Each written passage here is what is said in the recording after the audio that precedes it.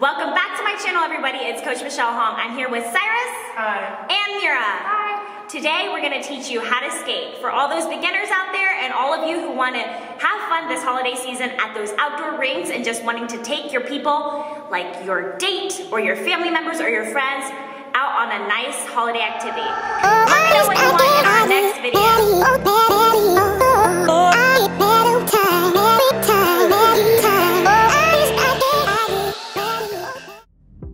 The first step to learning how to skate is to march. So basically marching is lifting up your knees and walking on the ice. You're gonna get steady and still and try to keep your core strong. But if you ever feel like falling, you're gonna put your arms out and then grab your knees. Believe it or not, falling is one of the most important parts of the sport. So when I first learned how to skate, I wanna make sure that I fall on purpose. As you can see here, Cyrus and Mira are trying to get up. And the proper way to get up is to stand on both your knees and hands planted on the ground like you're a cat. Exactly like that. And then you're gonna put one knee up and you're gonna put both hands on that one knee and push yourself up. Now that we have the marching and the falling down, it's time to test our marching skills to see if we can balance on 2 feet for a 2-foot glide. It's really important for us to test out if we tied our skates properly, and we want to make sure that we can balance on those 2 skinny blazer bars by putting our feet together and squeezing our butt cheeks so that we can march, march, march, and stay strong with your core to glide. Now that we have that down, it's time for the 1-foot glide. The 1-foot glide starts out with a 2-foot glide, and then we're going to pick up one of our feet and we're gonna press that foot against our ankle so we can stand up like a flamingo. Now it's on to swizzles. Swizzles are a more advanced version to move both backwards and forwards in skating. Here we're starting out with forward swizzles, in which we're creating 2 different shapes with our feet. So the first one is a V and the second one is an A. V to A, V to A. Now we're gonna start by bending our knees and we're gonna push off through our heels to create a circle that closes off with our toes together. V to A, V to A. Now that we're going a little bit faster, it's time to learn how to stop. So this is called the snowpaw stop. This is the most simple way to stop when you're first learning how to skate. And the best way to start is to create a pile of snow like Cyrus is doing.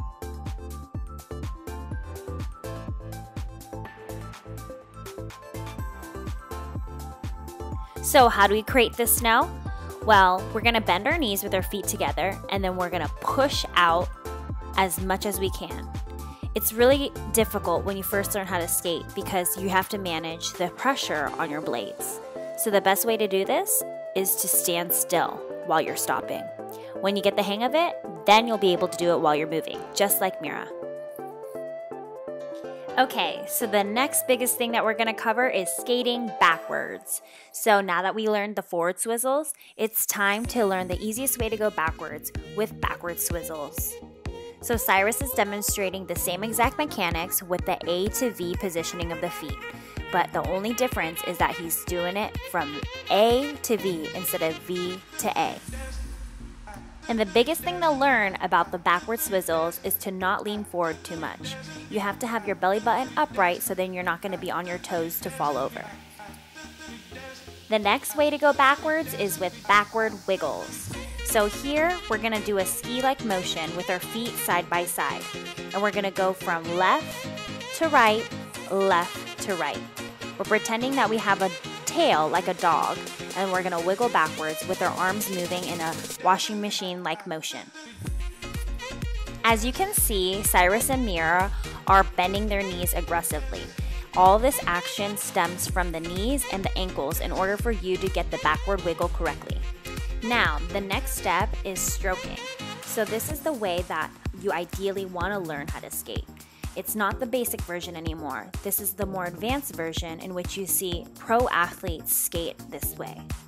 So I'm utilizing a T position when I first start, and I'm gonna bend my knees in order for me to push off the inside edge.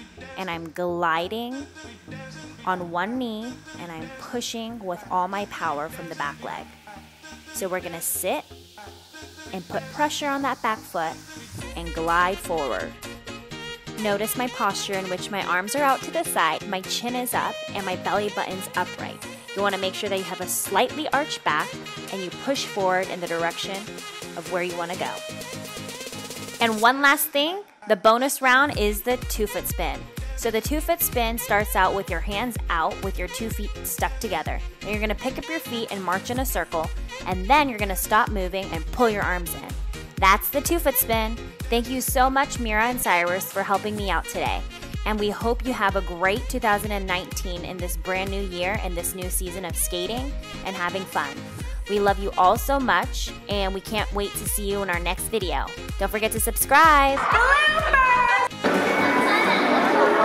Okay, we're in the way. This is so much work. Oh, this is perfect. Good lighting. Okay. I think it goes from the back. Oh. Hold on, people are screaming in the back. Like, not one that makes my forehead look so big. A lot of people have been asking me. I'm so ugly. This angle is like up so my forehead looks really big. Stay positive, kids. Stay positive. Don't talk negatively like these two. If anybody should say something, I literally look like Harry Potter right now. Is this gonna be bloopers?